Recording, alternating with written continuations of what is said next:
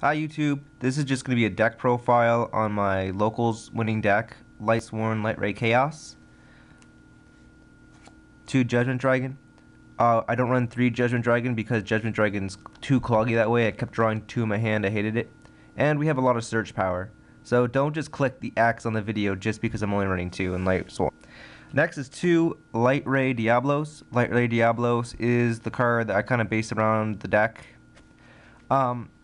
Unlike Judgment Dragon, he needs any 5 different named lights, so while you need 1 more light than Judgment Dragon does, it's not as picky, so it's not as likely to be dead in your hand. His effect is, you can banish a light monster in your graveyard to select 1 set card your opponent controls. They reveal it, and you decide if it goes to the top or bottom of the deck. So, if they have something like Solemn Judgment face down, and they have to make the choice now, especially if it's their only card, like some people just set Warning or Judgment. If they don't use the effect to negate Diablos' summon, you can use Diablos and just throw it back on top of their deck. And that sucks. It's like they lost a draw. He also has 2800 attack, so he's big. Here's the Chaos portion now. 2 Tragodia and Agors. We need hand traps because there's a lot of dead cards in our hands sometimes because this is Lightsworn after all. Yeah, pretty much it. Blackluster Soldier, avoid the beginning. You can't really have Chaos Lightsworn without him. Chaos Sorcerer, because he's Chaos Sorcerer. 1 Light Pulsar Dragon. We don't run Darkness Metal Dragon in this deck because there's not many dragons that it can bring out. But Light Pulsar is just really good because not only is it a different named light, it's 6-star, it's a level 6. And has 2500 attack, and if it's in the graveyard, you can, from a mill, you can just discard a light and dark to bring it back. So it does help set up, and it does help get rid of dead cards. On to the Lightsworns, we have 3 Lila.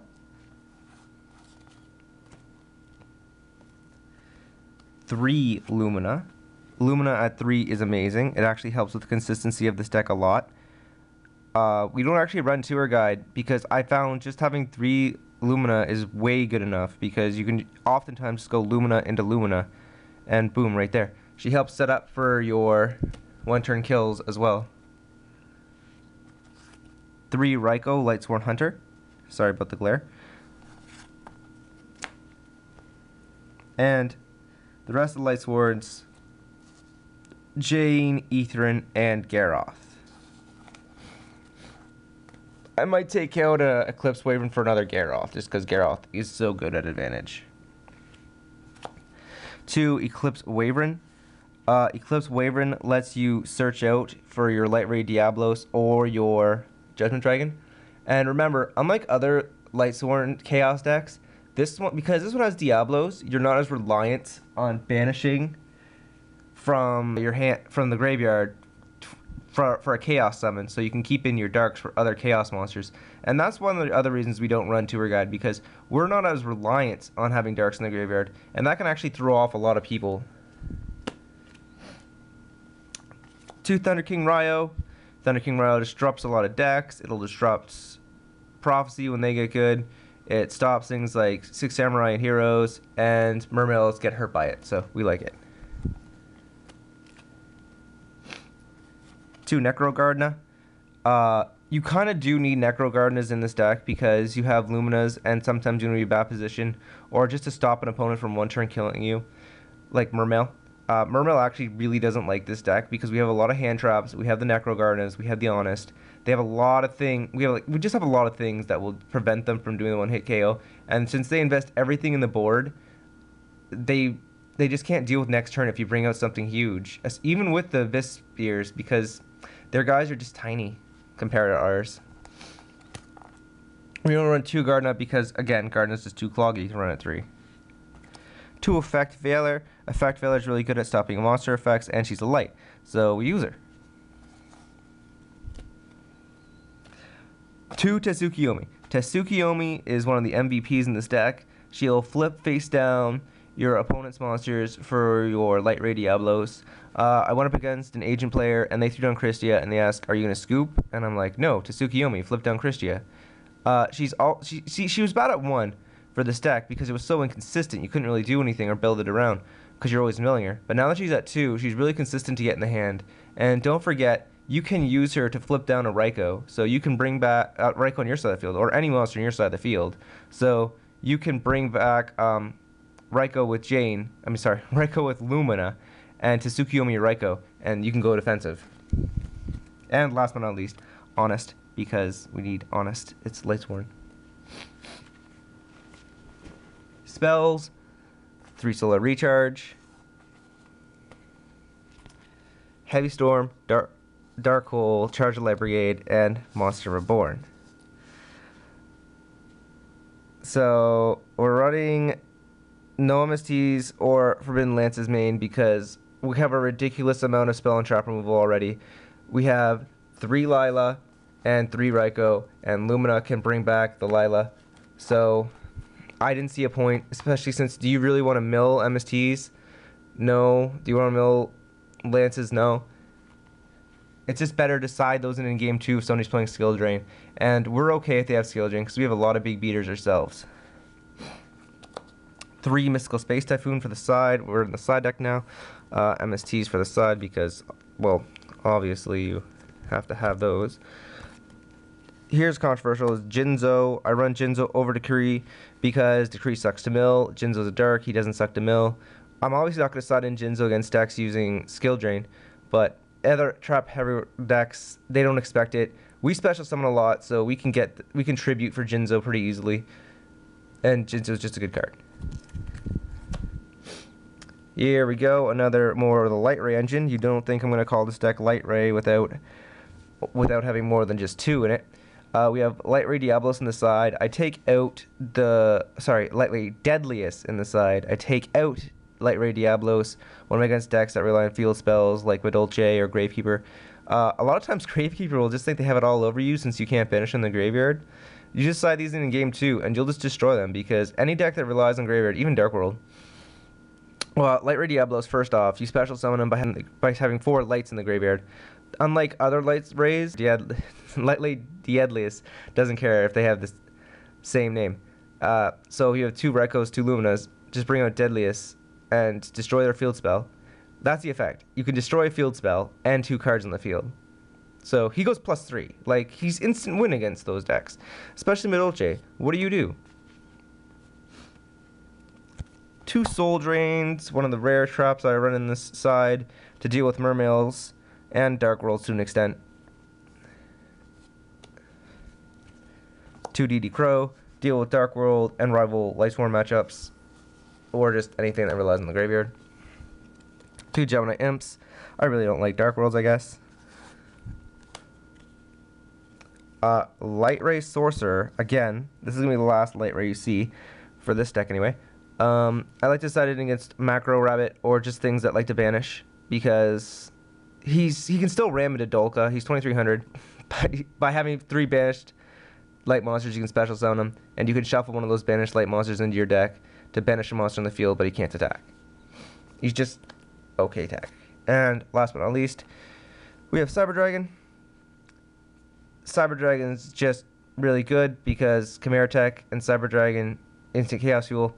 He's a different named Light, so if we mill him, we don't care. It's great. If we have him in our hand and they don't have any machines out, whatever, that's great. And now on to the extra deck. Okay, extra deck. Got your Gairetsu. We're running 2 Raikou. You might need him. Or the attack boost. Or just to stall out the game, so why not? Acid Golem. Because Acid Golem will just win you games. You can go Lumina into Lumina, drop something like Diablos or Judgment Dragon, or even Jane in some cases, or Eastern, and then special summon your big guys, and then use your 2 Luminas to special summon Acid Golem, and then you're attacking for like 8,000 right there. Leviair to bring back your banished Lightsworns, make them pay for bottomlessing your Lila. Giga Brilliant, he's a different named Light.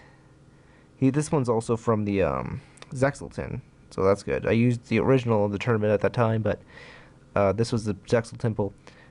Yeah, I'm only using Giga Brilliant because it's just a different named light for our light rays. Tempo, I just like it. It's good. Zen mains for when you got to be defensive. I don't really use this card that much in this deck because you're pretty much going all in or going home, especially in this fast-paced metagame. Okay, here's the newest card I put in, and this wasn't in my tournament when I played it. Starliege Paladinamo.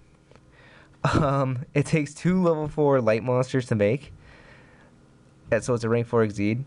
It has 2,000 attack, and its effect is you can detach both of your materials and select one of your opponent's monsters. Its effect's negated, and its attack becomes 0.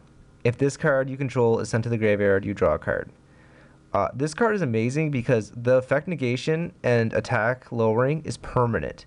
So if you negate something that were like a huge boss monster that you're in the top deck or something, or just a huge boss monster like BLS, and they mirror force when you try to attack into it, well, you're still safe because BLS isn't going to get his attack back or his effect, so he can't even banish. He's going to be like a 2500 wall, and you'll get to draw one because Paladinamo's effect. Shockmaster, we can get out level 4s fairly well, so it's also a light. Steel Swarm Roach. We don't like the Chaos Dragon matchup too much. They're faster than us, and also any other decks really that don't like Roach. Utopia. He is a light, so I like him. Sometimes you'll be in the position where you'll have a Trigodia and a level 4 light monster, and you need a big beater. And you can't bring up Paladinamo because Paladinamo needs 2 lights, so we go for Utopia instead. Papillary Operative, he is good, and since we can go for some OTKs in this deck, Lightsworms can sack. Even this version of Lightsworm can sack. We'll go for a Papillary Operative. She's light, so good bonus. Abyss Dweller. A lot of people are going to be like, why are you playing Abyss Dweller? It's way too slow, and it's not the right typing for this deck. I don't like Mermails and Dark Worlds. And a lot of times, if you can bring this guy out, he might die the next turn guaranteed, but because they had to get around him and waste their turn, or they couldn't go for game, you can go for game next turn. Especially and if you can't, they really aren't ready for the light rays. Like, they're not ready for Diablos. So you can just throw something or make them waste their Abyss Sphere. Oh, my stroke. We don't always have Tsukuyomi in the hand. I don't always use Tsukuyomi, but when I don't, I use my stroke. He'll flip a monster face down, which lets you use Diablos' effect. He can also avoid destruction, and having 2300 is really good. Sometimes you can just get a Dark in the graveyard if you need a Chaos monster. I put Photon Strike Bouncer in just because there are times we can get out 2 level 6s. We have Trigodias. We have Light Pulsar. That's already good enough. There's also the Sorcerer, Chaos Sorcerer, so why not? And our last card, which you can just take a guess. You saw the Cyber Dragon. It's Chimeritic Dragon. Like I said, this one's dark. Perfect complement sometimes. Play Cyber Dragon. Send it to the graveyard, all your opponent's machines. Chimeritic. Chimeritic's dark, so if they kill Chimeritic, you got instant Chaos Fuel right there. So that is my deck profile for my Lightsworns that I won with. I'm pretty happy with the deck. Feel free to modify. Give it a try. It's actually pretty good. Okay. See you, YouTube.